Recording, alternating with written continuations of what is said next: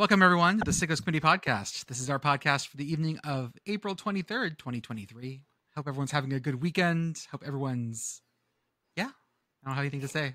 I just trailed off on that one. That's great. Hope everybody had a great weekend and enjoying the fantastic Monday. And enjoyed some XFL action. We'll talk about that in a little bit. But the stupidest tiebreaker did not happen, and I'm very sad about that. It was almost a points differential tiebreaker in the XFL North, because Seattle and St. Louis were tied on like the first 4 tiebreakers, and they were down to, I think it's like a rank of points given within the conference. It was a really bizarre tiebreaker. As always, I'm joined with Commish, and tonight our guests. I just have to stop calling you guys guests at some point. I prefer returning champion. Returning champions, yes. Returning Jeopardy champions. Beth and PittGirl. Beth, how are you doing? Everything's on fire. My recital's this week, and I'm going to die. Yeah, it's gonna be fun. All the good. You're gonna do such good honks. Yes, such good. We'll find out. Which saxophones are you honking on? Alto, tenor, and bari. Okay, the classics. Many honks. Yep. No soprano. No sopranino. No. No bass. No. No hyper bass. I refuse to play those. I have only this one human back. You coward. I don't want to strap the 50-pound saxophone onto my neck. That's why you get the cool harnesses that like give you the full, Yeah, then you just dislocate your hips. Okay, but also like having met you in person, how tall is a bass saxophone in comparison to you? Because I feel like it's a lot. It comes up to just under my that nose. sounds about right.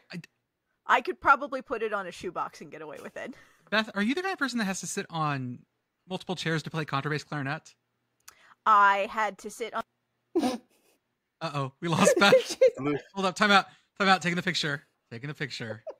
Down goes Beth. Great picture. Okay, we got Beth back. I really thought you were pausing for dramatic effect, and then it turned out you were too. I was talking and I couldn't see you. It was terrifying. No. Are you the kind of person that has to sit on multiple like chairs or? So the last time I had to play Contra, I sat on the complete Jacques Pepin cookbook in order to do it. Okay. Yeah. So that's how tall I am. You must be this tall to play this instrument. Hey girl, how are you? I'm good. As those of you who follow me on Twitter may know, yesterday I went to a 2000s night at a bar, which was great, but at the same time, I now feel old as shit. So that's fun.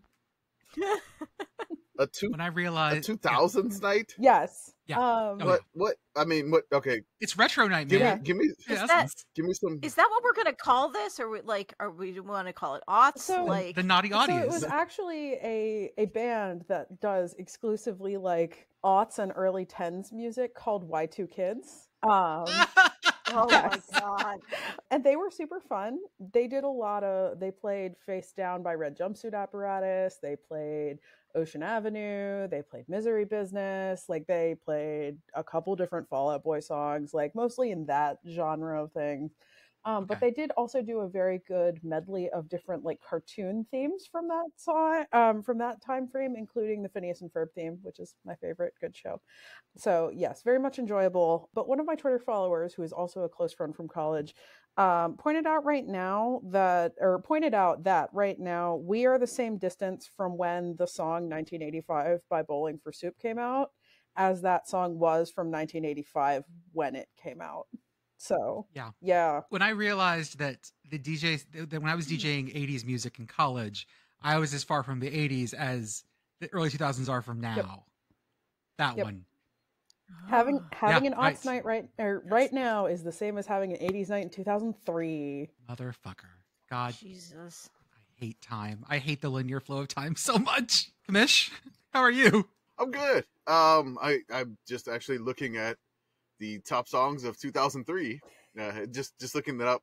Yeah, apparently we were in the club. Mm-hmm. Oh yeah, that was a good one. They were bringing us to life. Little Kim had the magic stick. Okay. Nate Dogg and 50 Cent had 21 questions. The Black Eyed Peas asked, "Where is the love?" And was that good? Black Eyed Peas? I can't remember. That was kind of like before they really made it, I think, because I feel like Yeah, that was in the era of good Black Eyed Peas, but not like personally not that specific song.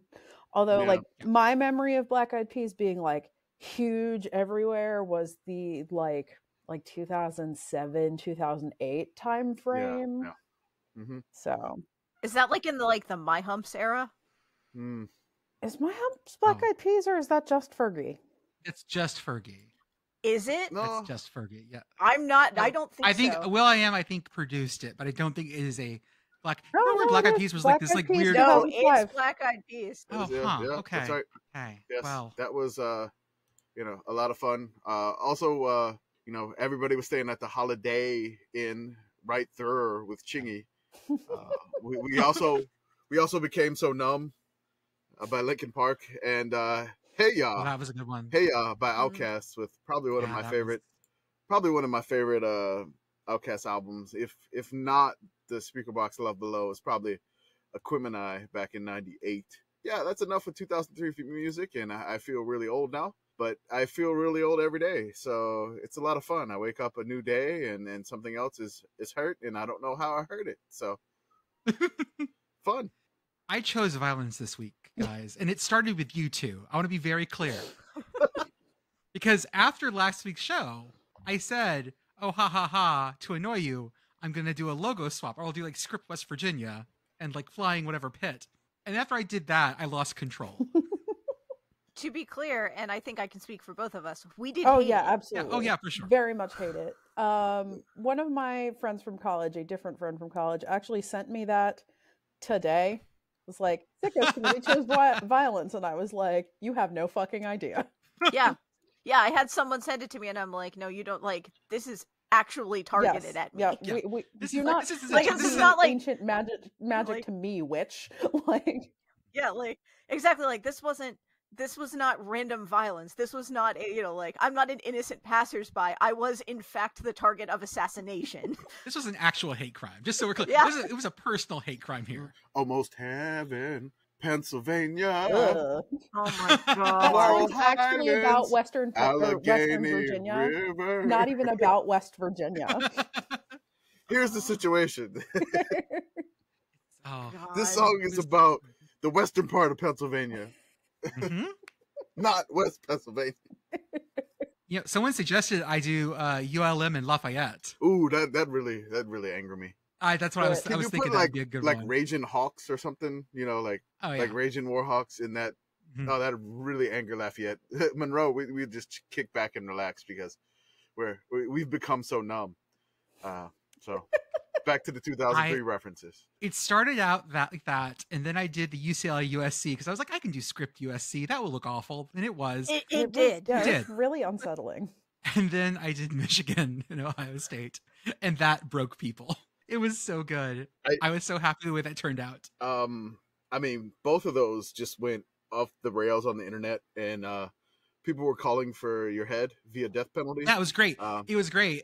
Alana, I showed Alana. Alana was like, "They're joking about killing you, right?" It's like, yeah, kind of, a little bit. I was like, he chose. Like, I woke up and the first tweet I saw was the Michigan and the Ohio State format, and I was like, oh god, okay, Jordan's already awakened and chose violence. starting Saturday, swinging hard. He didn't have any coffee. I want the thrill of the vitriol of the internet coming at me to wake my ass up. I'm sure that those images will at no point be reused by this committee's accounts. No. I cannot wait to go, oh, sorry, deleting. Oh, sorry, wrong image. Trying to delete. Oh, yeah. It'll be great. Wait, when's the backyard brawl? Hold up. September 9th? Gonna have to. Okay, I'll just flag those images for that day. Seriously, I beg you to not, but also. The pit one, it looked like Star Wars font, I think. It did. I need to adjust that Okay. one. That one doesn't look as good. I'll just It does, because you can't do, like, the letters don't fly. Someone said it looked like pie. Like like PI and then the logo, the social symbol for pie at the same time. I can't believe I'm enabling you, but there is an actual script that West Virginia uses. The Flying WV that's just a logo. There's no font, because that was like Don Nealon invented that because he thought we needed better branding. You did, because I saw the old stuff. It wasn't very good. It's not.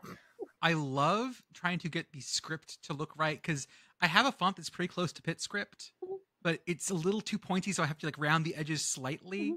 But when it looks right, man, it looks right. Yeah, this is an ongoing issue for Pitt people who are trying to do bootleg things in the Pitt script that do not involve the letters P, I, and T, because it is not actually officially a font either. It is reportedly based off of William Pitt's signature. I don't know if that's actually true, but that is supposedly where He couldn't write. For all my Pitt fans out there, I used Pacifico as the base font. It's a Google font. Duly noted. And all it took was just a little bit of adjusting. How would you say Pacifico in a Yinzer accent? Oh. I mean, there's a bakery in town that is called that. Really? Yeah. Oh, cool. Yeah. Awesome. Pacifico? Pacifico? Pacificos. Pacificos. Yeah. I assume whenever I do Yinzer now, I just turn every vowel into an umlaut O. Pacifico. You sound like you're like this close to being the Yinzer Swedish chef. You kind of sound like the guy that says they took their gerbs from South Park. They took their gerbs. Put the fries in the basket. You put the fries in the sandwich. Burk. Yep, there's my Yinzer stuff. Swedish chef there Dave wants that. TM. This is my new character that I'm going to be working through. My YouTube short career is now going to be Yinzer Swedish chef. I'm going to do more of those. Animatics person. Oh, just wait. I just want to say that I'm gonna keep flexing these muscles all summer because this is a good like graphic thing for me to do. Loosens me up for the season. Got to work my way into shape. Can't pull something. Apparently, what I just posted in the Discord is William Pitt's signature. Whoever thinks the Pitt font looks like that has. I read it on the internet. Yeah, get your eyes checked. I don't know, man. Oh, hey, listen. No, I guarantee you, whoever you read it from on the internet was very, very serious, and they're like, "Yeah, this is absolutely true." Well, you see two T's with a line through them, so that's basically it. I assume that's the two T's. Is that what it is? I assume that's two T's. I thought it was a pentagram, but okay. That and also the other thing is like the script Pitt is known specifically for, although they do have people come out and dot the I when the band does it on the field now, which annoys me, but like it doesn't have the dot on the I, which is also missing from William Pitt's actual signature. So yeah. So that was the other thing that when some people saw the script West Virginia and they were like, "Oh wait, Pitt doesn't dot the I." I hate that even more now. It would look weird if they did though, because the P's real fat. Commish, let's talk about Team Turbo Power. Oh yes, the youth soccer power coach. of Team Turbo Power. How you have some questions about how the game went? Yeah, I'm curious. First off, I know we're coming off a controversial game last week. Yes. Where you filed some protests. How did the league respond, and how did the players respond? Well, the coach on the other team, the challengers, he wanted to say, how do you want to handle throw-ins? I mean, how do you want to handle the out of bounds? So he came up to me and was like, okay, we both have whistles. We could blow, and we could just direct these 5- and 6-year-old kids to actually do like official throw-ins. When the ball goes out of bounds, we'll stop the play, we'll blow the whistle. And this will work very well, which it was well-intentioned, but it did not work well. You don't say. The other coach was actually trying to do like goal kicks on the backside by the goal, and then free kicks when they were like handballs. And I'm like, are you like for real? Like we just yell at them like, hey, no handballs. Don't do that. No hands, no diving. We just keep the ball rolling, keep the clock rolling. Let's go here. No stoppage time. But he was kind of a stickler for the rules, so I was fine. I'm like, okay, we'll play by the rules and we'll go this way. You know, Team Turbo Power will adapt, and we will well focused to play this game well. Would you say that things improved at all with the presence of more whistles? Honestly, I think it was pretty well because, you know, since I knew this before the practice started, I focused on throw-ins in practice. Some of our players were really good at the throw-ins, doing the official ones over the head with two hands. Yeah. Yes. Actually throwing it towards the opponent's goal and actually getting some in direct on the throw-ins without anything, just actually throwing it in the goal. So... And that counts. Perfect. That counts, folks. That counts. Yeah. That counts. That counts. Given that, is there a plan to introduce even more whistles in the future? Perhaps just giving everyone a whistle. You know, honestly, maybe. There was a kid on my team who is a sneak hugger. He does like to just run up and hug me out of nowhere when I'm not paying attention. And at the same time, he likes to have like basically latch onto my whistle like he's a fish. So Oh, yeah. yes, he will sneak hug me and then try to jump on me and blow my whistle that's hanging around from my neck. He's gotten close, but the first game he got me. The past couple games I've avoided this, so I'm ready. So what was the final score? we got out to a great start. Honestly, it was just like a never-ending onslaught of goals. Initially, it was like 1-0, 2-0, 3-0, 5-0. It reminded me of the Newcastle Tottenham game. Son of a bitch! And definitely had to get this in here.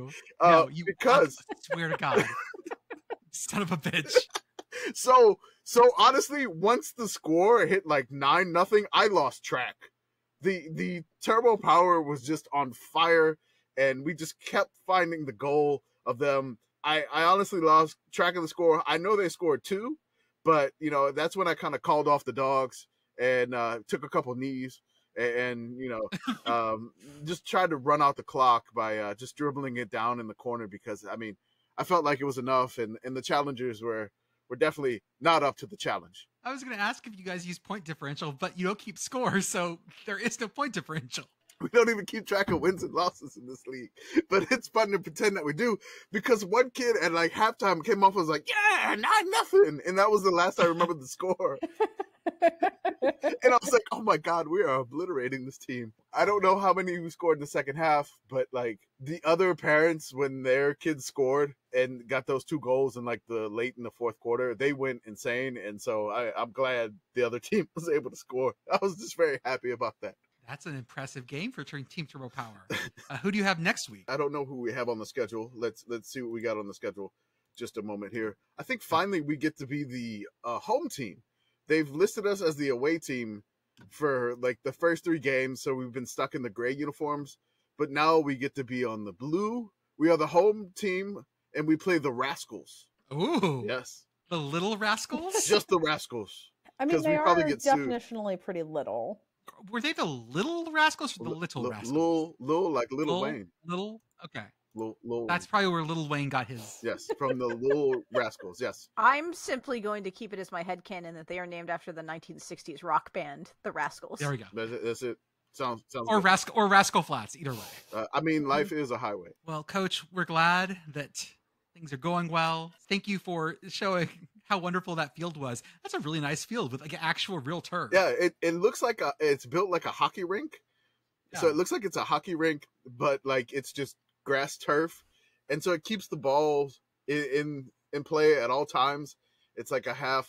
There was a couple of balls that like futsal almost. Yeah, it's almost like that. Like the adults over 40 actually play on the full field, which I may have to do that because I am an adult over 40, unfortunately. Are the out of bounds lines close to the edge? Like, do you have kids going over the boards? No. So the out of bounds line, they slice it in 3s. So it's kind of yeah, you're not playing the full field for this at all. So we're going the opposite way. Okay. Yeah. I want to see a kid going for it and just like. No, we had one of our players on the team, along with my son, was kicking the ball really hard and caught the other team like in the shoulder chest area a couple of times, and like turbo power really took it to the team. And I was like, I wasn't even like thrilled to be there. Like I was frustrated that whole day. And then I don't know, they came out inspired by the coach and just took it to the challengers. We're excited. We got a little taste of college football this weekend. We had spring game fun. First off, can I say I loved the Ames Iowa State uniforms. The actual uniform itself, they were a shout out to Jack Trice, who was their first black player from the 20s. I think it was like 1910s, right? Yeah. It was way earlier than most places. Awesome. And they had these beautiful Ames helmets that I absolutely love. Just in like Ames in block font across the side. Gorgeous. The rest of the uniform, a little weird. Let me find a picture for you guys. Oh yeah, it was the 1920s. Sorry. He passed in 1923. Yeah. Everyone go read Spencer Hall's 2016 season opener, Buffalo, which is about Jack Trice. Real good. Mm-hmm. In the Discord, that's the front of the uniforms. I don't love that for a lot of reasons. So just look at the picture I put of Trice in his uniform. Yeah. Mm-hmm. Basically, they almost like hit it perfectly. Honestly, did. Yeah. Without the number, it looks better. Mm-hmm. I totally get that. Yeah. The number actually makes it worse. I think they have to put the number for TV. They do. Yeah. Okay. They do. Well, but here's the thing: they don't, because it was a spring game. Mm. So they could have, but okay, whatever, that's fine. The helmets though. Yeah. Like Iowa State, go to these helmets for like a game or two a year. Yeah, you definitely. They are Yeah, absolutely great. seriously, Iowa State, your black uniform, throw that away and go with this. Yes. Like, throw the black uniform away. I don't know if you're a big fan of the all black, but every team's got to have an all black version of their. No, they don't. No, they don't. No, they don't. Go with this one. They do not. I mean, this Ames helmet would look great with your normal uniform. Period. I don't know. I ride hard for the Ronald McDonald throwbacks, but Yeah, I do too. The ketchup mustard. Yeah, I'm with you there. Mm-hmm. But these are way better than like most of the stuff they use. Oh yeah, absolutely. And I love. I mean, okay, yeah. Also, bring back the Angry Bird and the Tornado. Like that's also a great logo for them too. But these are just really clean. I like any logo that implies that it's going to be shooting a cardinal at me at 200 miles an hour. Did you know if you shoot a cardinal at a wall at 200 miles per hour, it'll go through the wall? Just saying. Yeah, I mean, this is the thing. Like, I feel like sci-fi really missed the boat because, like, Sharknado is one thing. Bird-nado is fucking terrifying. Half Bird-nado, half Birdemic, half Sharknado. Perfect. Bird-nado with teeth, just for maximum psychic Right. damage. We also had our spring game in Colorado. Colorado showed the hell up for Dion and the crew. It was snowing. Hell yeah. Or it snowed the night before. Oh no! So they had to plow the field. It was amazing. I loved it. It was huge. Dion was wearing a cowboy hat. Everything was just like the vibes were great. And it's good to see Colorado as like I remember vaguely when Colorado was still winning or at least not winning the Big 12, but going to the Big 12 championship game very often. So to have them quote unquote at least the energy back, we'll see what it looks like. But having the energy back is good. Nebraska? Do you not remember their national championship, Jordan? I don't. That's 1990. That's like that's before like I was into college football ish. I know that was the fifth down year. I know that. Yeah. I was basically that was kind of like on my edge. I think the first season I really remember was 1988. That was the Catholics and Convicts year. Stop. Yeah. More PittGirl, you stop right now. I didn't say anything. And then, I mean, she can laugh. It doesn't hurt me that people are younger than me. Like I don't get that. It hurts you. That's fine.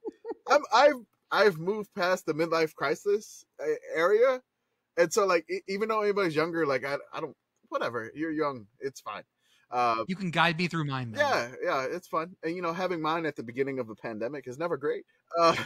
Stuck at home, the world's ending. Yeah, I'm old. Not fun.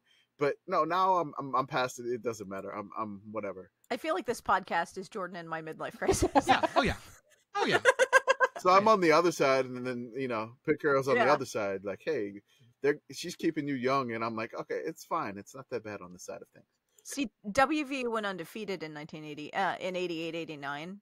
And so even though I was very young, that was like my big onboarding into college football. So I very much remember that Colorado team. And I also remember on the way home the one day talking to my dad about, this was the day I found out that they had Ralphie. I was very, very excited about this fact. And Dad's like, yeah. And if they win all the games, they're going to eat her. Yeah. Yeah, that's definitely a core memory. I cried. I'm sure. Yeah. Oh man, I want to see what your inside out looked like at that moment. Jordan, can I derail the podcast very briefly to give you some additional psychic damage? We have rails. The first college football season that I like vividly remember and that stood out to me was 2003, 2004. That was the undefeated Auburn year, and then they got screwed out of going to the BCS championship. So I think how was college that year, Jordan? It was good. I was 9. I was toward the end.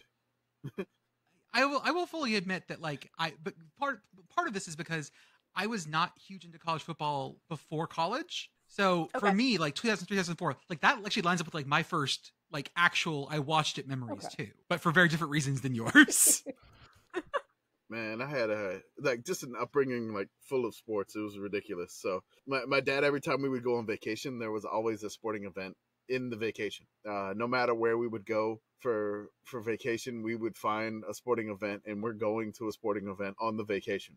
I don't know how he got away with this. I think my mom enjoyed it too, because it basically probably quieted myself and my sister down. No, I think the first season, again, 88, I clearly remember like the Catholics versus Convicts, Miami, because my mom is from Miami. And then, it's Notre Dame was kind of like, New Orleans was kind of a little bit of a Notre Dame city because of the Catholicism. And there was a big connection, unrelated, like my high school and Notre Dame seminary. Yeah. So big Indiana, New Orleans connection there, South Bend and New Orleans, big connection. So it was kind of South Bend and New Orleans, basically the same city. Basically. So it's a lot of fun, but that was definitely my memories there. So 1990 Colorado, yeah, definitely remember that one. Remember, honestly, there's probably one of the craziest penalties that I won't forget that happened on the Rocket Ismail punt return to allow Colorado to win the national championship in the Orange Bowl. Basically, they called I think it was a holding on a punt return for a touchdown, and that basically saves Colorado's butt and allowed them to share the championship with Georgia Tech. See, that's the nice thing is that for you guys, so you have stuff that is in memory. For me, I'm still discovering the 90s. Like, oh, look at the 90s. They were amazing. Like, the 90s are alive in my head. It's fun because, I mean, a lot of the followers on the Twitter account are just the same way as you. So, I mean, I'm like an old head. We used to go on the bus, going to school, and like my friends, we would quiz each other and just give abbreviations of teams and their mascots, and we'd have to guess them the fastest, which was ridiculous. So, hey, young people who listen to our podcast that are younger than PittGirl even, there was a time when you would sit around with your friends and just guess facts, because no one could look them up. Nope. Yep. So you just had to guess things. Yes, I told you that's right. I mean, competitive guessing things is still a thing. Yeah, that's Twitter. That is true. We've gone backwards of like asking questions you could easily look up. Speaking of the 90s, being good in the 90s, Nebraska had their spring game also this weekend. Hey. Nebraska brought out new Herbie. They have blonde Herbie. They're back to blonde Herbie. The actual like mascot is now buff blonde Herbie. I didn't realize that Little Red was also a blonde. I discovered this. Yeah. I did not know. He's got blonde curls in the back. You got Amy just mad at us, all right? And I'm like, hey, I knew Little Red, was blonde. So the Nebraska reporter who's also had a stop in New Orleans. So I'm like, hey, I know the Commish knows. Like, this is somebody else. I promise you I knew that he was blonde. I did not know. The face of the new Herbie is pretty horrifying. Dropping this in the Discord for you guys. Here's a close-up of just the eyes and the hair. That hair is not real blonde. It is like... Oh. Like MS Paint blonde? I don't know how you even describe that. The eyes are also just really unsettling, and I am uncomfortable. We should bevel this screenshot. That's awful. Dropping another one. This is just where you can see Little Red's blonde hair, which I did not know was there, and also the new Herbie. It's an improvement. I like it. I think so. But now they have him doing all the sports though. Now he's like Pistol Pete. Like Pistol Pete. He does all the sports now. Let me see if I can find some of those. Nebraska, are you out here stealing Oklahoma State's thunder? Whatever, man. We want more doing a whole bunch of sports. Yeah. We want all the mascots doing all the sports. This is one of the more horrifying foam humanoid face mascots that I've seen in a while. Most of them look like they have some type of horrible cancer. This one looks like it has all of them. It does have that. Like, did you know you can have eyebrow cancer? Because he sure does. I think it's the way that they made his cheeks like weirdly buff. Like, it's like he has, I mean, like, obviously we all have face muscles, right? But it's like he works out his face muscles. Okay, but he constantly skips like high cheekbone day. I may roll back on that one, PittGirl. I think that the old one might be better face wise. I posted that in the Discord.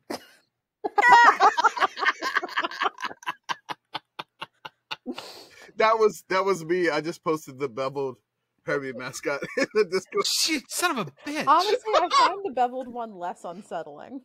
I was going to say, it somehow manages to be more face-shaped, and I don't understand how that could possibly be.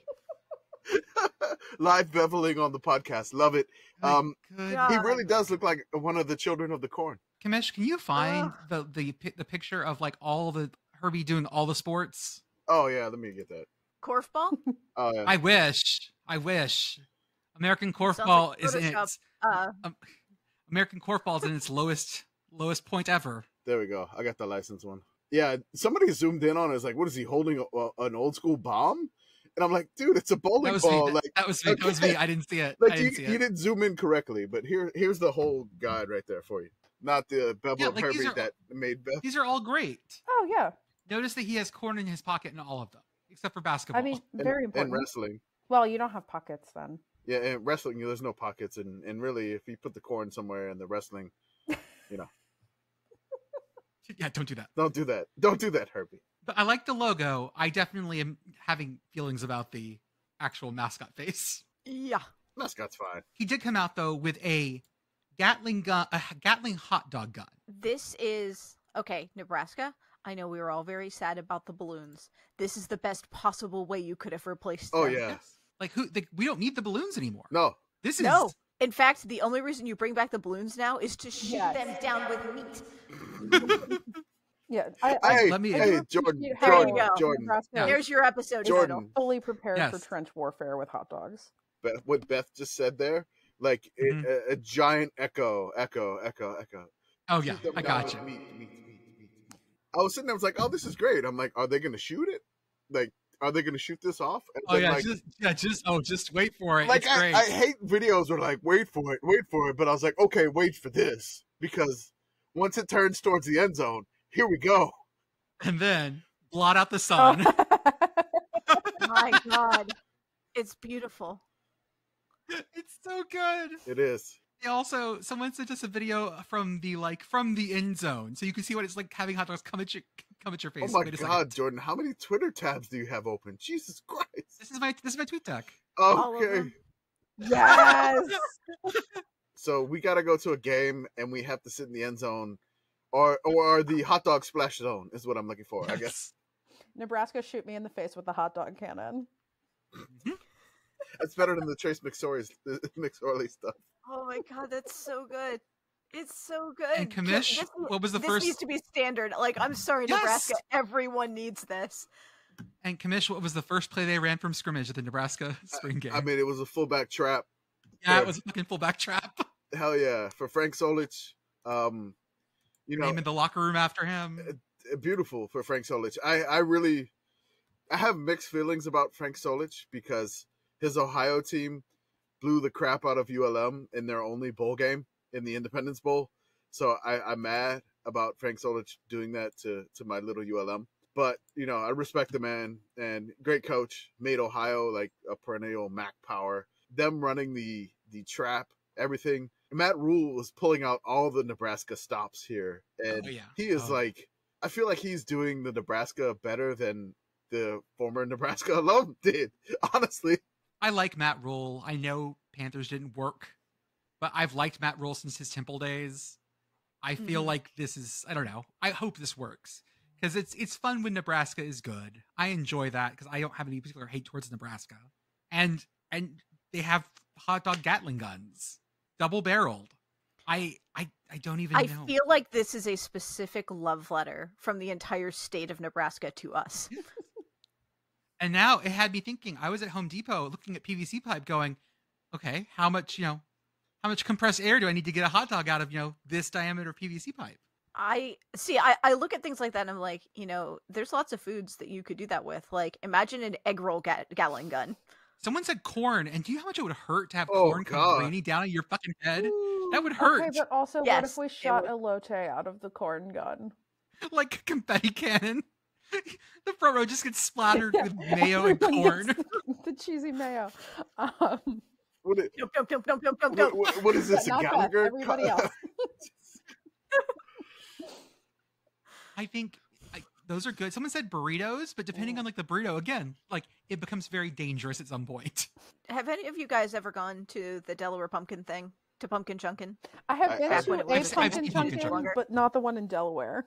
Yeah, like you do need a really structurally sound food, and I'm just imagining a Chipotle burrito is going to pie in the air. I mean, the hot dogs. There's just no way around that. Aerodynamic. That's right, and they're not. They're wrapped have a ton of mass. They're not gonna come down fast. Basically, no, yeah, no, right. You don't have to deal with corn, which again, a cob of corn will come at you very quickly. Yeah, it's very dangerous. Yeah. Life comes at you fast. An 8-year-old child was impaled by corn. Yes, like this is. I know how this story goes. I'm still thinking about Pumpkin Chunkin because Beth brought it up. Because the one time that I've been to it, never let anyone tell you that there are not rednecks in the Northeast, because there are. Oh. The one time I went to Pumpkin Chunkin was in rural Connecticut, and they built a trebuchet, and we're launching pumpkins with a very large trebuchet at like an old dead motorcycle, and I think a couple of old dead cars. It was amazing. My neighbor behind my house competed for years in the trebuchet division. Yes. Division. Okay. Mm-hmm.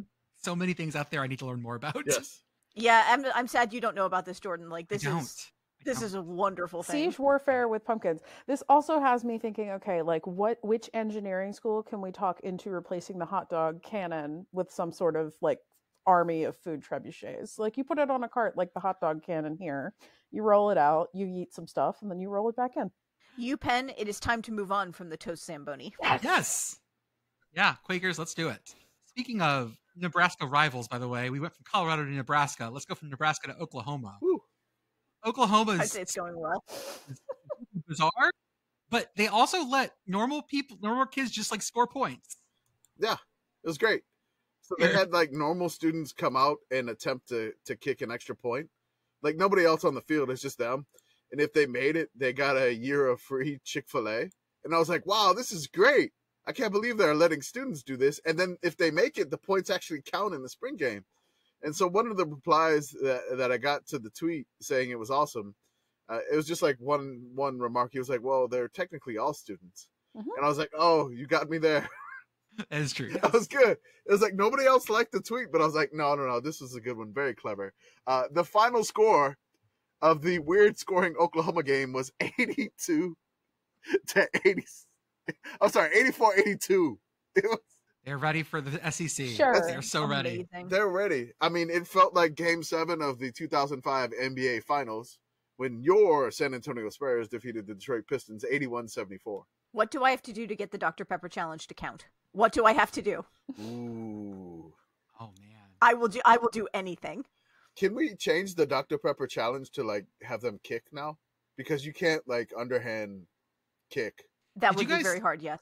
Speaking of students doing things, did you see the little old lady kick off at the Colorado game? The 98-year-old lady? No. Yeah, hold up. Dion brought out the okay, I think she was she's 98. a super fan. Yeah, she's 98. She's a super fan. That was awesome. I will say I'm not convinced that Oklahoma didn't do this because they don't 100% trust their kicker and they were doing like a sneaky backdoor open tryout without saying anything. Ooh. Hey, that's clever. That's you hear it here first. That is next level. We're always recruiting. There you go. Onside kick. In the snow. That's awesome. It's snowing. In the driving snow. Snowing. Love careful, it. Careful, guys. Wonderful. That's so awesome. Oh, she's careful, so gentlemen. I thought he was gonna fire. Yeah. I thought they were gonna lift her up and just don't pick her up. No, don't do that.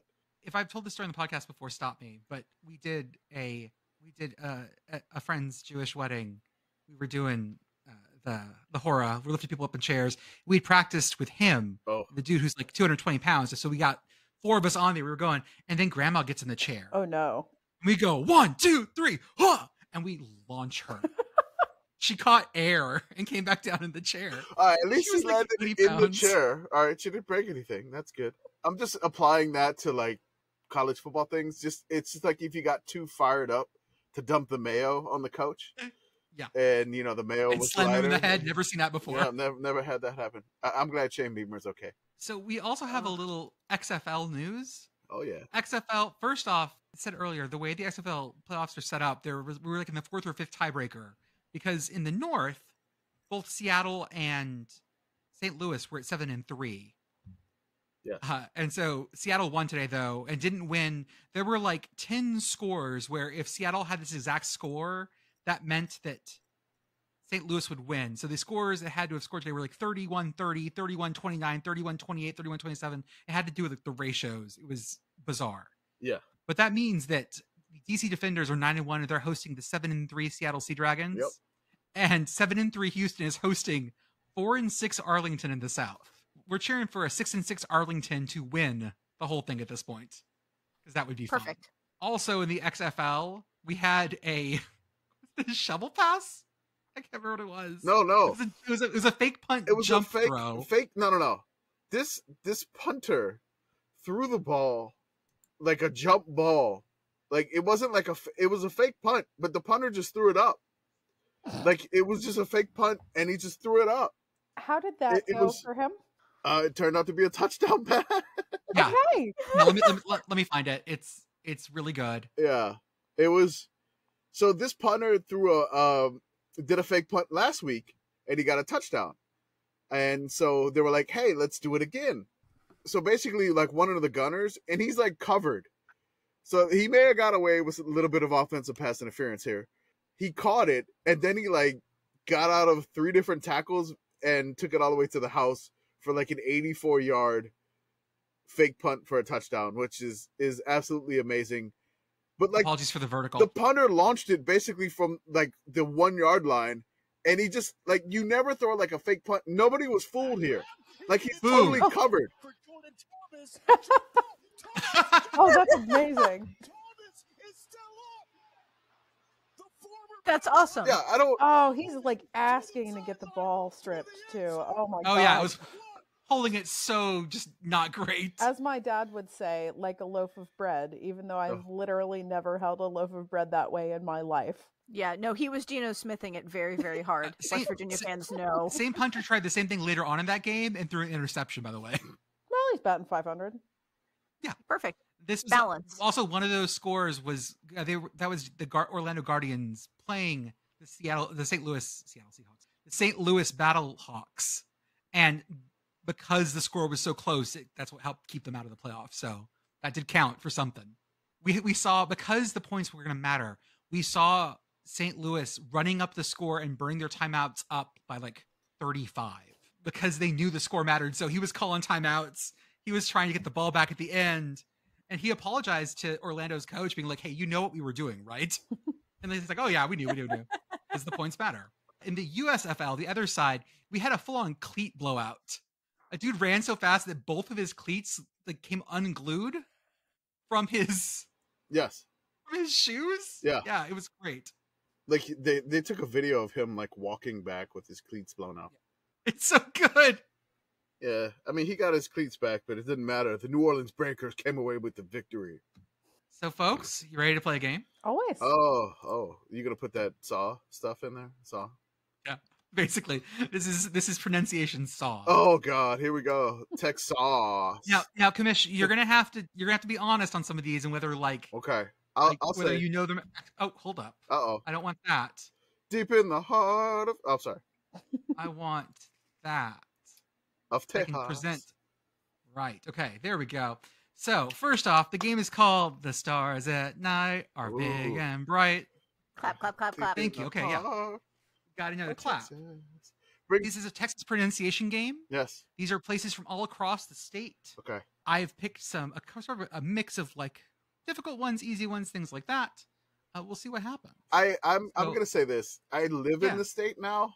I'm gonna say like I may or may not know some of these. I'm not gonna say like I don't know any of them. Like I will know some, like Mississippi, because that totally backfired. Even though I live in the state, I may not know any of these, depending on what it is. But if I know it, I will let you know. And like maybe if I know it, I only get like half credit.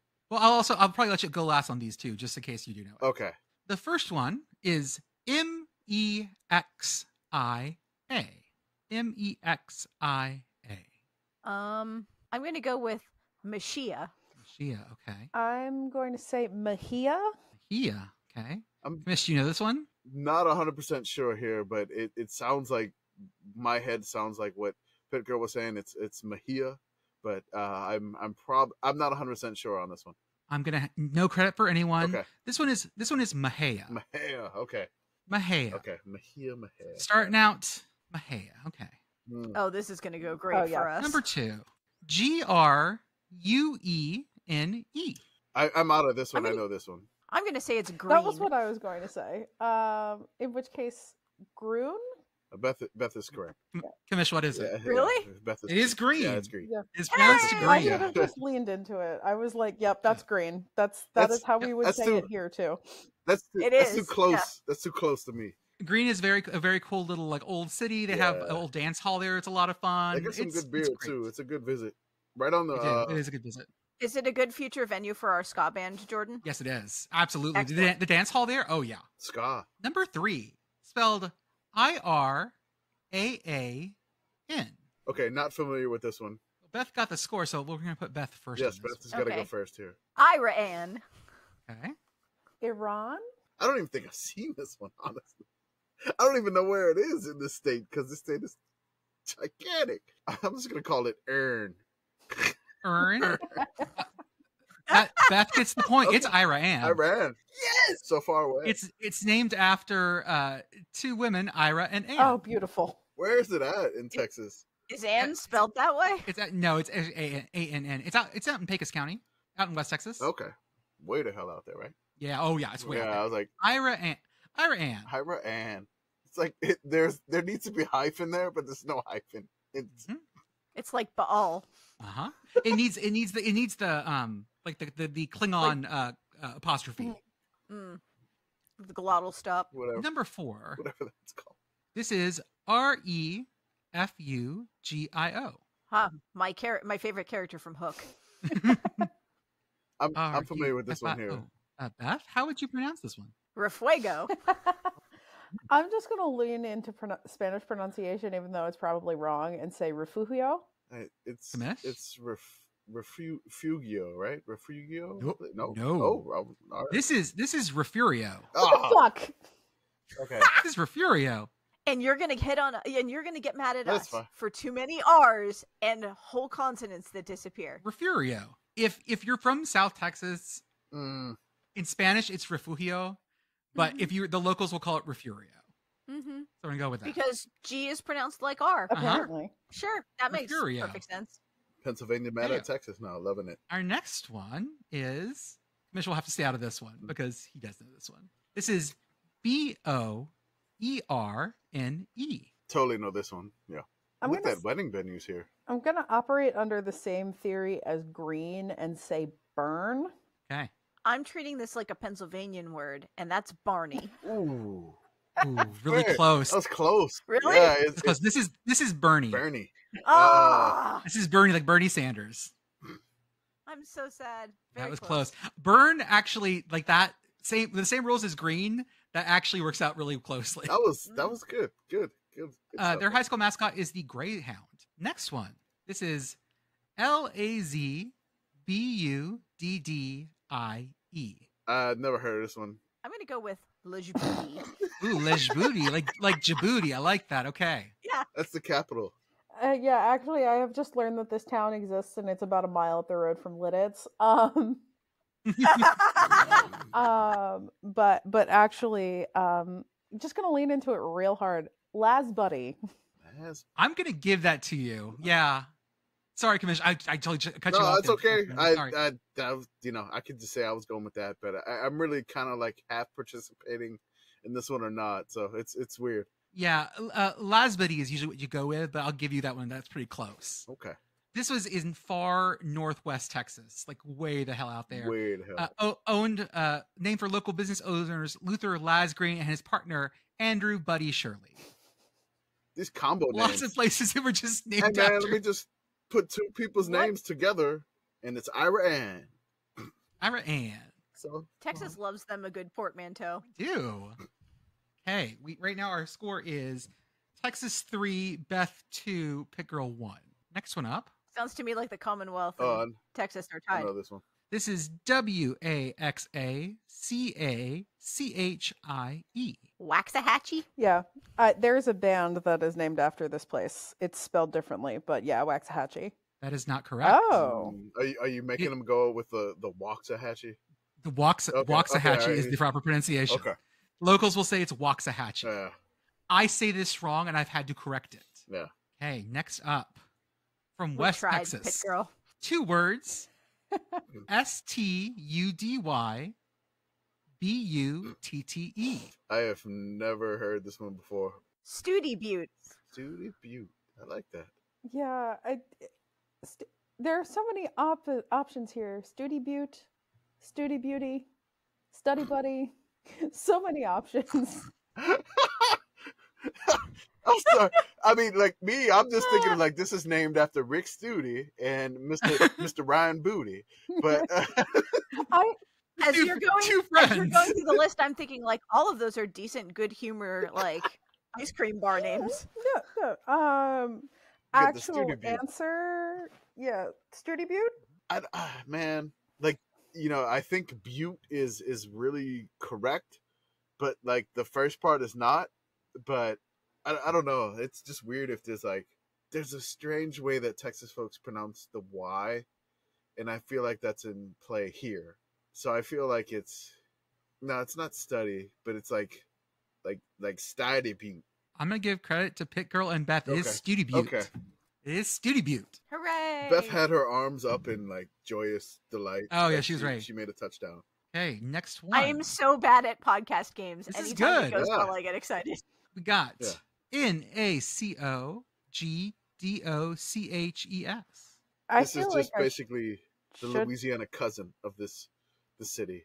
I feel like I should know this one. Like, I've seen this one written. Like, it's big enough that I have heard of this place. There's a college there. So can I just say Natchitoches? And we're just going to go with that? That's an option. Okay. Got Natchitoches. I'm just going to, like, smunch it down even more and just say Natchez. Natchez, okay. It's correct. Go for it. It's Nacogdoches. It's Nacogdoches. Yeah. That G Everybody's just favorite, like, 90s yell. Nacogdoches. It does sound something like a Teenage Mutant Ninja Turtle would yell. Oh, that's exactly what I was thinking. Yeah, that G in there, just that G doesn't exist. Don't worry about it. Nacogdoches. Texans don't like G's. This is what I'm learning. They don't, except for green. In which case, we lean on that green that G real hard. And our last one for tonight. All right, I know this one. PEDERNALES. I know how I would pronounce this if it was in Pennsylvania. Yeah, me too. Just do it. Do it, Pennsylvania. Yeah, go for it. Yeah, it doesn't count. I just want to hear the Pennsylvania pronunciation. Pedernales.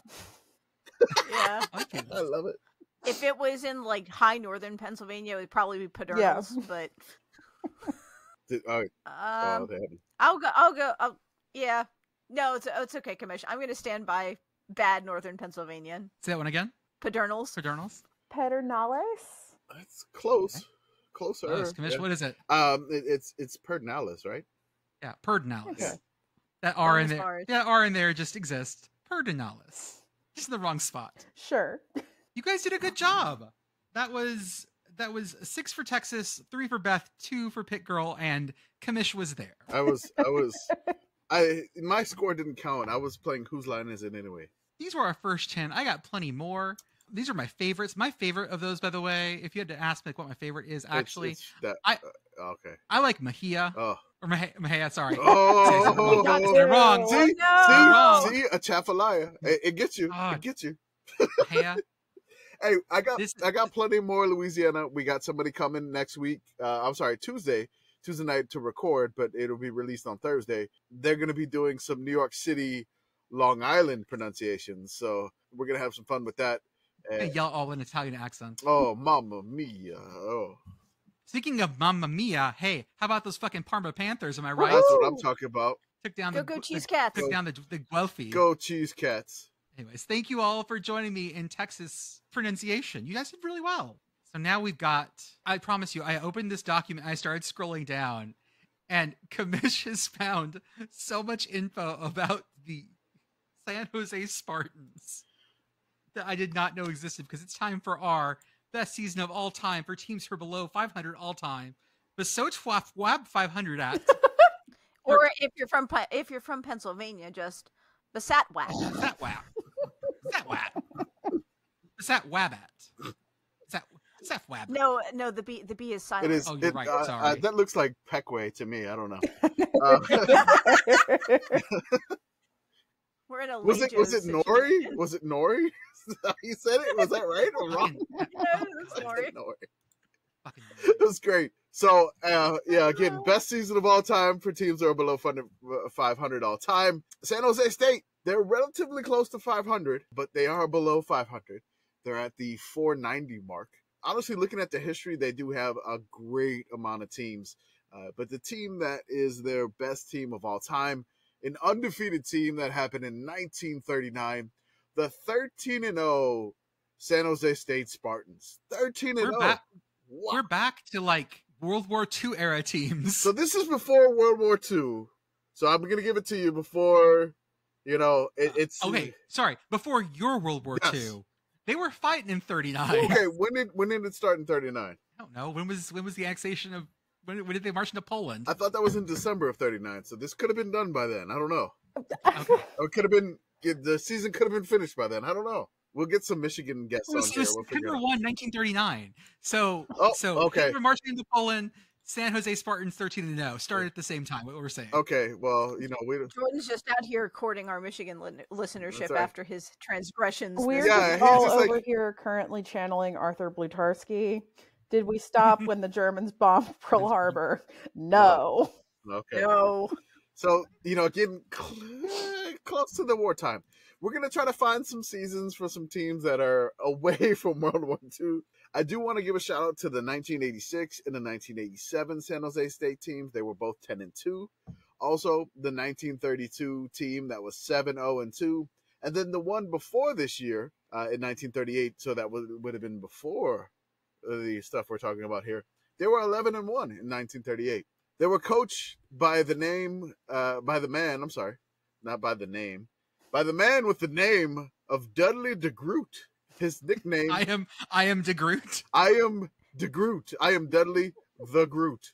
This guy has an incredible face, and he looks like he grew up to be Lothar in The Rocketeer. See Discord. Yes. It's so good. Seriously.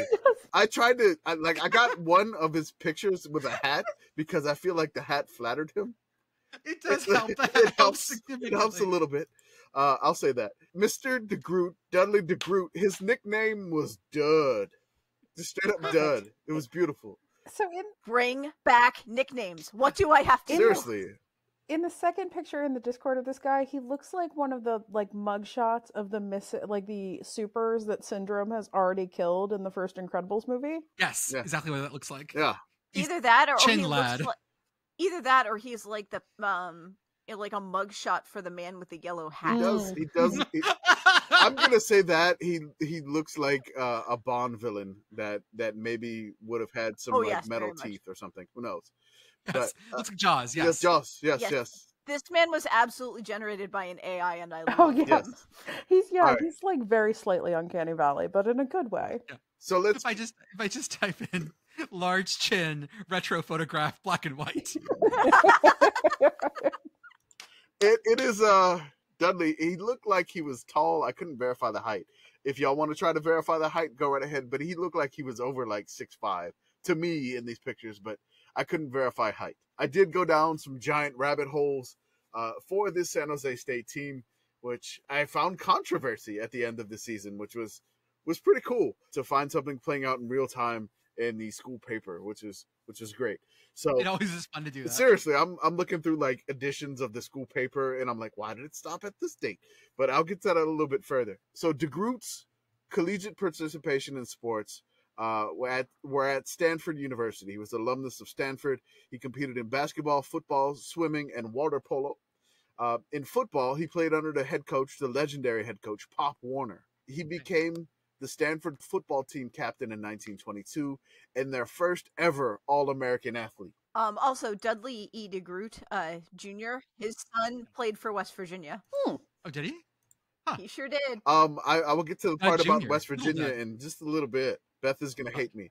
So, so basically, he was the Stanford football team captain in 1922 and their first ever All-American athlete. In both 1923 and 1924, DeGroot was the Intercollegiate Association of Amateur Athletes of America, the IC4A, so the ICAAA backstroke champion. So backstroke was his game there. He was also a member of the United States rugby team that won an Olympic gold during the 1924 Olympics in Paris. Damn. The picture of him, like the second picture, that was the Olympic uniform back then. Oh, I the like one it. With it's just the got shield the on the front. shield. I like It's that. got the American shield. So apparently there was a journal that he kept on this Olympic rugby team that was published throughout the 23 days during July 1924 by the newspaper The Call. I tried to find it, but I was struggling to find that. But that may be something to dig a little bit further. From 1932 to 1939, de Groot was the head football coach at San Jose State, where he put together a record of 60, 19, and 8. His best season was in 1939, of course, which is this one, when his team went undefeated and he outscored opponents 324 to 29. Damn. Whoo! In 2006, the Mercury News published the 7 biggest turnarounds for a single season in the history of San Jose State. De Groot was listed twice in 1932 and 1937. The 1932 season is the one that I shouted out previously. They were 7-0-2. Their previous record before he got there was 1-7. In 1937, they were 11-2-1. Their previous season was 5-4. So, I mean, another margin of like turnarounds, which, I mean, they were 5-4 and then they went 11-2. So, like, he is one of the turnaround kings, essentially. The 1939 San Jose State Spartans, they spent 2 weeks in the Associated Press poll in 1939. And these were the second to last weeks in the poll here. So, like, the last 3 polls, they were in the 2 out of the 3, but they weren't in the final poll, which was kind of some bull. I don't know how they just dropped out. But they were ranked 19 in week 7, ranked 18 in week 8, and then they dropped them in after that week, which was ridiculous. I don't know why they got dropped. Didn't win good enough? They didn't play. So they just dropped them because they didn't play. They penalized them for not playing, which was ridiculous. They were 13-0. Why would they be dropped? I mean, in a very real sense, they ain't played nobody. Literally, if we look at the schedule, but again, 13-0 is nothing to sneeze at here. So the famed football coach Pop Warner was also like an advisory coach for the Spartans in 1939. He helped the team to a 24-1 record over the 2 seasons he was there. The October 20th game versus the College of the Pacific was the first time that Warner had coached against Amos Alonzo Stagg since they met in 1907. When Warner was coaching Carlisle and they defeated Alonzo Stagg's University of Chicago. So this was kind of like a big deal game that, you know, even though he was like an advisory coach, Stagg and Warner basically like the old timey coaches on the sideline coaches. Well, I don't even know what I said. Yeah, you're good. Whatever. Who cares? Coaches. It was crazy that they met, you know, that many years later, which is something you don't really see too much in any time of college football, it's pretty crazy. De Groot left San Jose State after this season, and he went to the University of Rochester, where he was a football coach from 1940 to 1943. His record there was 24-6. He moved to professional sports when he took over the Washington football team. Yeah, I'll around that. All right, they go around that again. So he was in the NFL. They did lose the NFL championship by 1 point to the Cleveland Rams. The Washington team won the Eastern Division title in 1945 with de Groot as their coach. During 2 seasons with the Los Angeles Dons, the all-new American Football Conference, de Groot's record... Who are the Los Angeles Dons? We can look up the Los Angeles Dons. They're not related to the San Francisco Dons. But he was 14-12-2 with the Los Angeles Dons. He returned to collegiate coaching as the head coach of West Virginia during the 1948 through 1949 season. He was only there for 2 years. I didn't know that. He was only there for 2 years, and his record with the West Virginia Mountaineers was 13-9-1. Son of a bitch. Yes. Yes. That's why I said Beth. The number just appears in the pattern over and over again. That's the why I good said score remembers. That's why I said Beth would hate me. I'm just reading facts here. I'm sorry. The fuck? How does that number keep coming back up? Oh, Beth, don't get the knives on me, please. Don't. Words aren't real, but 13-9 is. True facts. Well, that's numbers, right? Numbers never lie. Oh, I'm putting some LA Don stuff. Oh yeah, thank you, Beth. You found the exact one I was looking for. Oh my god! America's most colorful football team, the LA Dons, with just so many white guys, all the white guys. I love this. There's some like very light editing that makes this immediately a Pride Month poster, and I'm very into Okay, that. so you saw it too, right? Oh, yeah. Absolutely. Oh yeah. The most colorful football team, the LA Dons. They were red, white, and blue. So cool. I've never heard of the All-America Football Conference. It's amazing. I'll do this later, yeah. The Dons existed for 3 years, so I suspect that the AAFC also did not stick around very long. 3 years. Last champions, the 3 years, Cleveland yep. Browns. Go Browns, go. And it is those Browns. There's a whole like campaign of these. I'm finding so many, and I'm very happy right now. Enjoy that. Focus on the Oh Dons. wow! Yes. Oh wow! They're all so good. They're great. These are so amazing. good. The Brooklyn Dodgers, Versus the football team. What? They also apparently there was also a New York Yankees, the football team in that same league. What the cinnamon toast fuck? Seriously, there was. I knew that. I knew kind of both of those. Yeah. That's great. Okay, I'm good. All right. I'm hanging in there. After his stint at West Virginia, where Beth, got mad at me about his record, No. he ventured out to Albuquerque, and he was the University of New Mexico head coach from 1950 through 1952. The group's record was 13-17 for the Lobos. He retired from football, and then the group received his doctorate degree in education. He was recognized as one of the foremost. I cannot say this word. Is it like oologist? I'm pretty I don't sure know. it's like oologist or oologist. Oologist? Yeah. Okay. It's ologist. All right. It's study of eggs, Yeah. right? And ornithologist. Yes. Okay. Jesus It's Christ. oologist. Okay. Zoologist. Yeah. Oologist. Yes. So he retired and became like a bird watcher, Yes, like everyone does. like Okay, seriously, cool. he's an old man Yeah. now. Oh. Let's go watch some birds. He was an ornithologist, so study of birds, and an oologist, the study of bird eggs. Okay. His work in, I guess, oology continues to be discussed in So like scientific. fucking Al Pacino, oology, oology. Oology. I can't stop this feeling. Sorry. TMTM second character I'm going to work on is Al Pacino, the oologist. Okay, TMTM, that's fine. Okay, Al Pacino. I cannot say this word. Like my mind is just like I can't do it.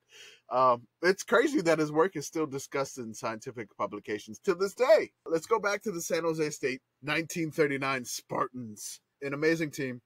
They won against Montana State 35-0. They beat Texas A&I. Fucking Javelinas. The Javelinas went down 9-0. They defeated the San Francisco Dons, unrelated to the Los Angeles Dons, 16-6. They played the California JV team, and they beat them 27-0. You can't count that. They counted it. Then they played Nevada Reno, which is, the Wolfpack, 28-0. They defeated San Diego State 42-0. They beat Pacific, which is the Stag Pop Warner Bowl 13-3. They beat Santa Barbara State 23-7. Willamette, Oregon 15-0. Redlands. Isn't that Willamette? I have no Willamette. I believe it's because they have the Willamette damn it stickers. Okay, Willamette, damn it. All right, Can I drop a little fact in there? do it. The Santa Barbara State they beat. That's the Santa Barbara. UC Santa Barbara Gauchos now. This is their football team back then with their coach. And I'm not making this up. Spud Harder. Yes. Oh, we gotta. Theodore Spud Harder. Please tell me that he eventually became the head coach at Idaho. God of Idaho forever. Come on, he should have done that. He's also a Stanford man. Oh, He probably Harder. lost the job to Spud Hardest. okay. Okay, sorry. Roll All on. right, let me keep going. They beat Redlands 52-6. They beat Loyola, California 10-0. They crushed Fresno State 42-7. And then their last game of the season, they won 12-0. It was against Drake out of Iowa. I just count how many games they played at home out of the 13. 8 home games? Yeah. And they only left California once. Yes. So they only went to This is a Florida ass schedule. seriously. They only left Just so that they can go up to California's hat. yes, Oregon. So I mean this is a very friendly schedule to them. 13-0. One thing was when they beat Fresno State, the headline says Riot climaxes San Jose State's 42-7 win. The Spartans rout Fresno State. The crowd surges on the field, forcing officials to halt the game early. So I mean, it was, the game has not been finished and never will be because the officials called it off with seconds remaining to be played when the crowds poured onto the field and began tearing down the goalposts, finally complicated the situation exceedingly by grabbing the ball. Do crimes. Absolutely. And they only had one ball at this point. Yeah, seriously, they probably only had one ball. The ball. They took the ball. They took the ball and they went home. Listen, there's a number of college football teams that if your fans would just have the guts to go out there and start ripping down the goalposts, so we have to end the game where it is, like Miami, you have another national championship if that happens. True, definitely. What are they going to do? The ladder was recovered, but the game was quickly and prematurely terminated due to the accompaniment of dozens of fistfights going on simultaneously all over the stadium. The game was quickly and prematurely terminated feels like the sports writer equivalent of rapid unplanned disassembly. Yeah. That's right. Oh, they also left a large concrete hole in the stadium, too. and dust all over California. I got some more newspaper articles here. San Jose State beats Drake. Perfect season! ! And then also along with this 1939 season, Texas Ags finish year unbeaten. Spartans win finale 12-0. Compile scoring record of 324 points. Ready for bowl bid. Invaders prove tough. They're ready for a bowl bid. It's fantastic. And then they go to the Spartan Daily. It's like De Grootman, which, I mean, De Grootman. Okay, whatever. Close season with a win, with a 12-0 win over Drake. 14,000 witness state finish. Perfect year. It's just amazing. San Jose State Spartans put a finishing touch on its season by polishing off Drake University Bulldogs 12-0. It was the co-coach Warner DeGroot machine, 13 straight victory, and the locals ended their schedule untied and undefeated to ensure their chances of a quote-unquote bowl bid. So there's some bowl bid hype here for San Jose State. But their schedule ended after Drake. What happened? What happened in 1939 that they didn't get a bowl bid? Let the bowl drama begin. Uh-oh. Love bowl drama. Yes. Let's go. Bowl drama here, right? Jordan or somebody to pull up the Wikipedia of how many bowl games were actually played after the 1939 season, and just tell me how many of it before I begin. I gotcha.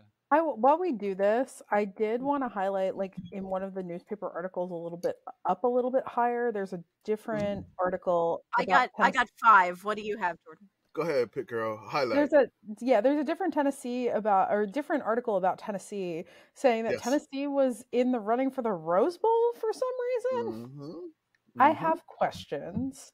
I assume that we are about to get answers. Oh, we're going to get some answers to this craziness here. And 1939, really not too many bowl games. As you both said, 5 bowl games were played that year.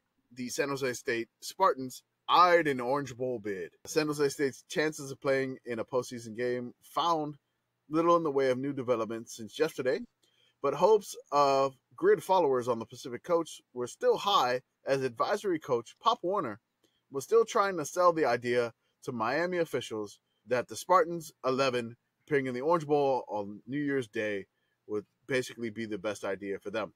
So Pop Warner's trying to sell the Orange Bowl, hey, you need to invite San Jose State. If you can't get Pop Warner to convince fucking college football that your team should go, I'm not sure. I don't know, man. Like, the legend Pop Warner is lobbying, a little bit like Nick Saban lobbying for Alabama to get in the playoff on like ESPN. This is what I feel like in this situation here.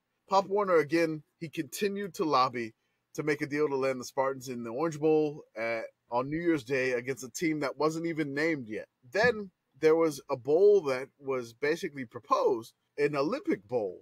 There was an officials that invite Duquesne University of Pittsburgh to face the Spartans in Los Angeles. Missouri and Texas A&M declined the invitations to play San Jose State. So a potential Olympic Bowl that could have happened between Duquesne and San Jose State.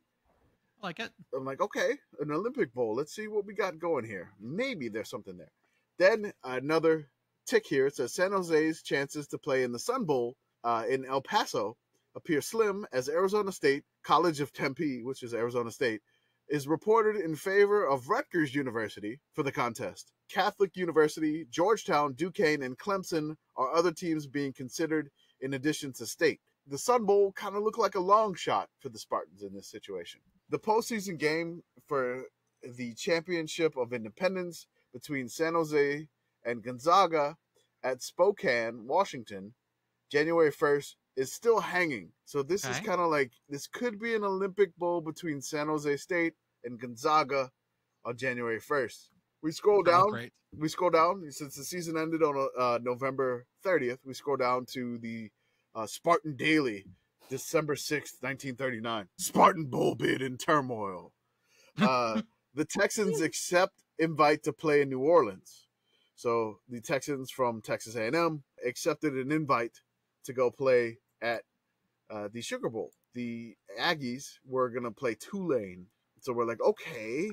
The Los Angeles Coliseum was supposedly going to be the area for the Olympic Bowl. It's supposed to be played if it ever comes to pass. So this was like a proposed bowl game. It wasn't a bowl game before this year. It was just like, hey, we're going to play this bowl game. Let's make up one because, San Jose State went undefeated. Let's do that. No word had came from Larry Sunbrock, who had left San Jose after several hours of conference with Coach Doug DeGroot.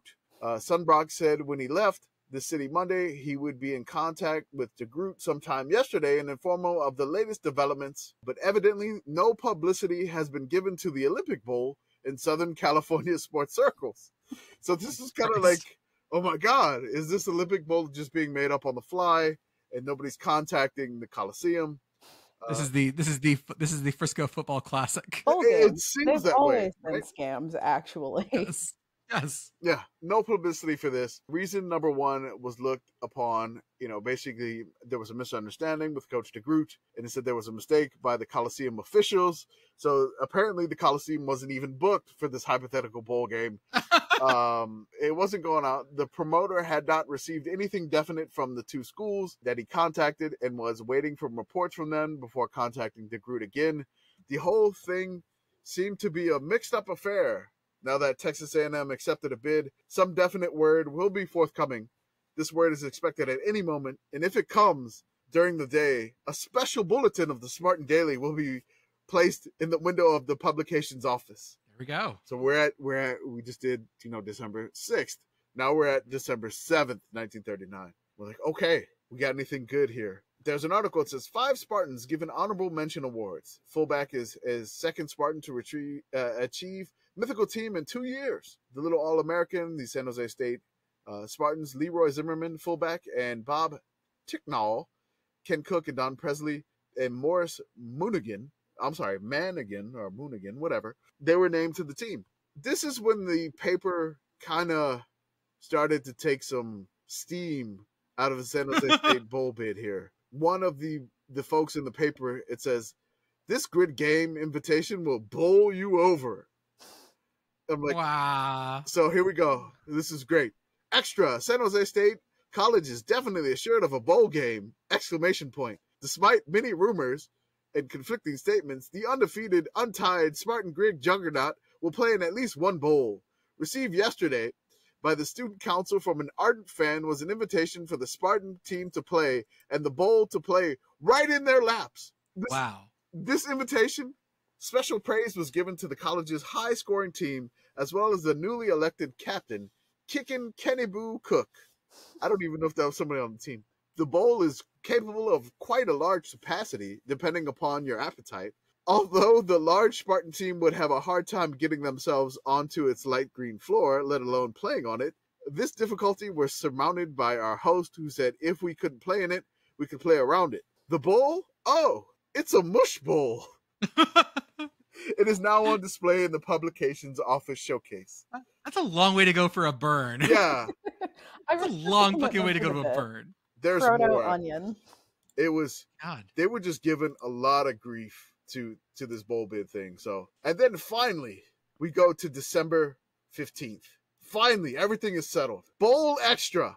San Jose State versus Colorado Mines. Ooh, hey. Our ore diggers. Finally, Very we got a game. Here we go. The Prune Bowl game on Christmas Day. I'm reading this, right? And I'm like, okay, Prune Bowl, this has got to be another joke, right? This is what the newspaper is doing? This is another joke. And I'm like, no, this is only talking about their bowl game. I'm like, this is great. Okay, so finally, we'll get to the bottom of why San Jose State they finally get a bowl game. This is great. Spartan Stadium, the scene of final conflict. So they're going to host the bowl game in the Spartan Stadium. The game was taking place on Christmas Day. The Christmas Day game will bring together two undefeated, untied 11s, with the Spartans boasting a string of 13 victories, and the Coloradans an 8-game win streak. So Colorado or Diggers were 8-0, and San Jose State 13-0. Now I'm like, okay, this is great. Finally, they were like, it should be a high-scoring battle. Yeah, that's a good game. Perfect.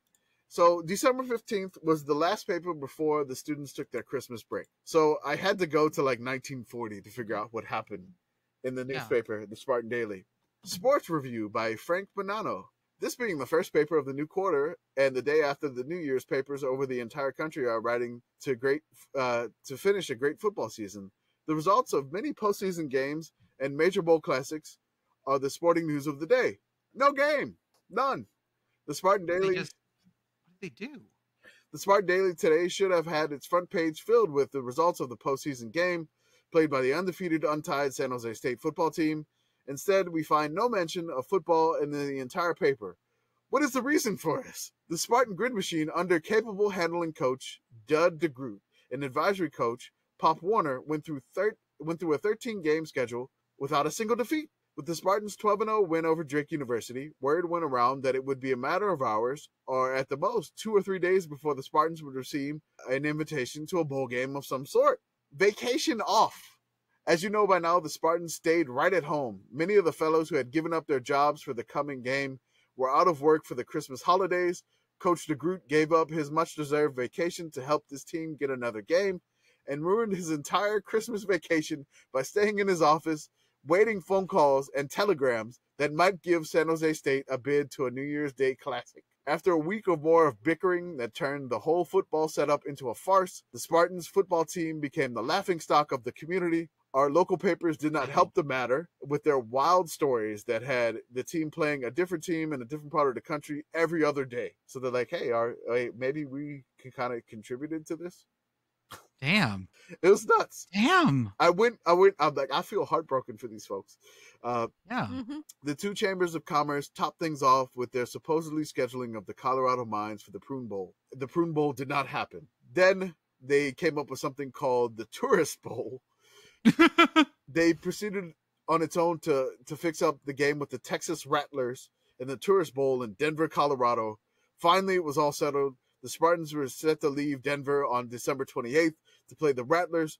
DeGroot, who throughout most of the negotiations was kept in the dark until he read about it in one of the downtown papers, finally called off the whole deal when the Tourist Bowl's officials failed to mail the expense money and the contract. I think that's St. Mary's Rattlers. I think that's the Rattlers they're talking about.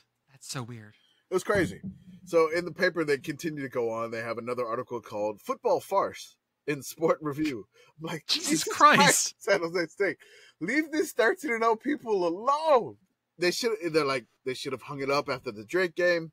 They became the joke of the papers in the Pacific Coast with their indefinite attitude on whom they would play. And finally, in sheer desperation, they offered to play anyone they could find in order to call off the Wolves, who were demanding a game for the worthy Spartans. There was no need for the football team of the San Jose State College to take that publicity of the sort. In the future, let us hope those in charge of the destiny of the Spartan activities on the athletic field will consider the ultimate outcome before venturing forward. And I'm like, dude, like, this paper brutal. Just like ripped DeGroot to shreds, trying to get his team a bowl bid. So if we went back further in the podcast, right, I mentioned that he left the San Jose State Spartans after the season, and he went clear across the country to Rochester, New York. Did he get run off? But did he like get tired of this shit and just like walked? I mean, I don't know. I have to ask that question. Like, did this bowl bid drama cause DeGroot to leave? Like, I mean, this was kind of like the best coach of all time, which is kind of feels like the Mississippi State saga here, right? Right. Like, this coach just went 13-0, and you're giving them ever living crap every single day in the school paper. Incredible. I was able to get to like March 1st, and DeGroot announced that he was leaving San Jose State and he was going to be the coach at Rochester. So the Letterman Society hosted honors for him, and he just left. He left the school after this. I don't it doesn't mention anything about him, leaving on bad terms. But I feel like just them giving them so much crap between, them trying to get a bowl game. You got the prune bowl. I mean, they were thinking they were going to get in the Orange Bowl. I mean, it's just crazy that Pop Warner couldn't get him in a bowl or something like that. Again, 13-0, you think they would invent a bowl game, but you only had 5. What were the 5 bowl games that year? Sugar, Orange, Sun, Rose, and Cotton. Like the big ones, and the 5, yeah.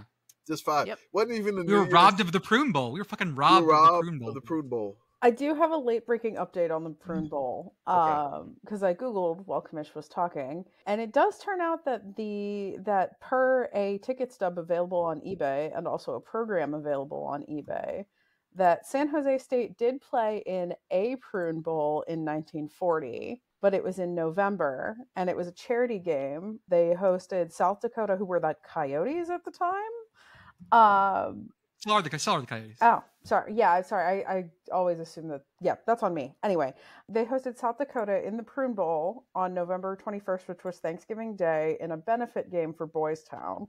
So they did eventually play, and they did win, but it wasn't actually a bowl game. Huh. It's just kind of like how you're like, okay, he's 13-0. Why did he leave? Did he get a better job? Like, Rochester seemed like, maybe a step down, or, I mean, he's been a California person his whole life. So he wanted to go play some music in Rochester. That's right. I did plug in something here unrelated. I found the final Link House grid rankings. What is this? This is something that I found absolutely amazing. It is the Link House grid rankings of every single team in college football. There's 609 teams listed here. Oh my God. A difference by score system. Yes. So this is S&P Plus for yes, 1939. 1939 S&P Plus. The team that I found ranked the lowest was East Carolina. That's actually a team now. East Carolina was 601. Go Pirates. Hey, these are all teams down here. Adrian and Eureka and Olivet. I mean, Dickinson might be like P.A. Dickinson, but I can't really read what it says there after it says Dickinson. I think that's South Dakota State, maybe? Montana Mines. Cool. This is so cool. Can you imagine trying to compile this data? Oh my goodness. By hand?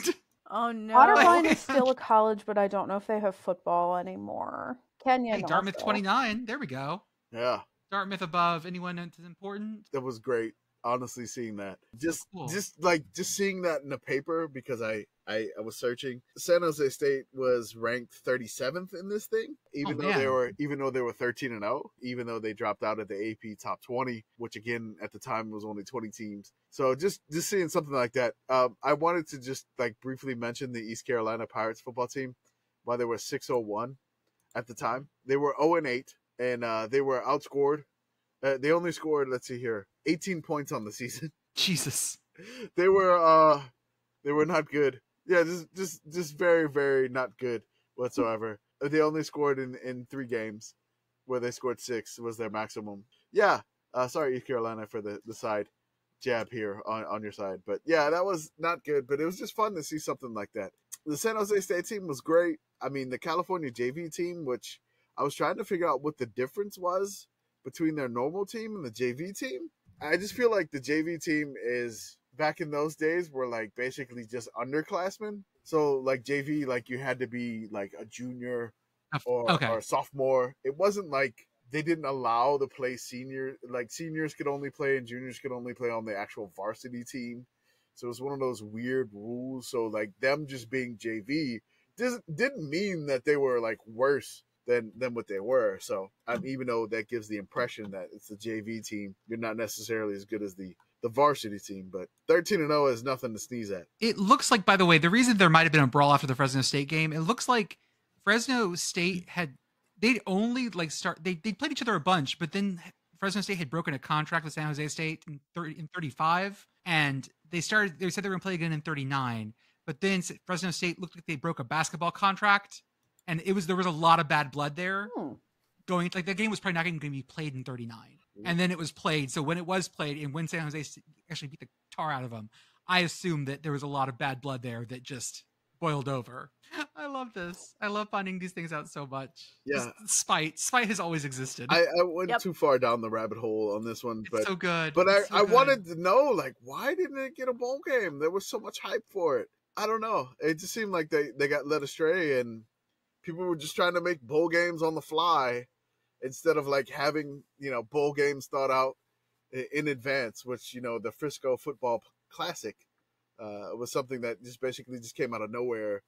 And if that was around, San Jose State would have gotten it. The Prune Bowl, technically not an official bowl game.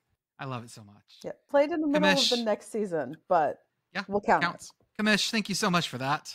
If we haven't mentioned your team yet, don't worry. We have plenty of time to get through it. I think we got, 27 more to go? Something like that. Anything else, boys and girls? I'm just still looking at the big list of all of the schools that were playing college football in 1939. I was trying to see if Jordan could do something with the graphic of this to see if he could make it readable in a tweet, because I post it and I'm trying to like crop it, and I'm like, I need to be able to like zoom in on something like this, but just to see like every team. And I guess we can mention the national champions of Georgia. They were 69th in 1939 in these rankings. Nice. I'm still trying to find out how tall Dudley DeGroot was. Yeah, see, I couldn't do it either. He looked like he was like so tall, but I know that his son was 5'11". Okay, I found that. Okay. He looks like a lurch. He does. He looks so tall, but I couldn't do it. Like I went down the rabbit hole, like figured out like why did DeGroot leave? But I feel like when they published this little like excerpt in the paper, just basically, hey, we found a bowl game you can play in. It's right in our lap. Just basically. I found a Blogspot article that says that he was 6'4" and 234 pounds, which at that time would make him a mountain of a man. Jesus Christ. Okay, we'll go with that. But I mean, he honestly, I was thinking at least 6'5", but 6'4" is close enough for me. 232. Damn. A rugby gold medal winner until they brought rugby back in the Olympics in 2016, which was only sevens. Mm-hmm. So I mean, he's the last like a part of the team that was a gold medal winning rugby team with the official rugby in the Olympics. Kind of a legendary man, and then apparently he loved birds at the end of the time. So all you got to do. God bless Dudley Sargent DeGroot. Okay, folks, that's all we got for tonight. We'll see you guys on the other side.